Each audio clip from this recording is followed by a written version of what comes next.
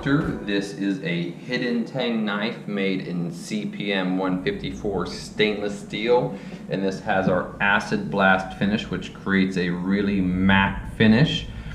So what we have in the handle is a brass guard followed by an ivory or off-white vintage micarta, Amboyna burl, which is stabilized, and then the handle repeats the ivory micarta and the brass pommel. So this is threaded on, screwed on, and then everything is compressed with that and epoxied on.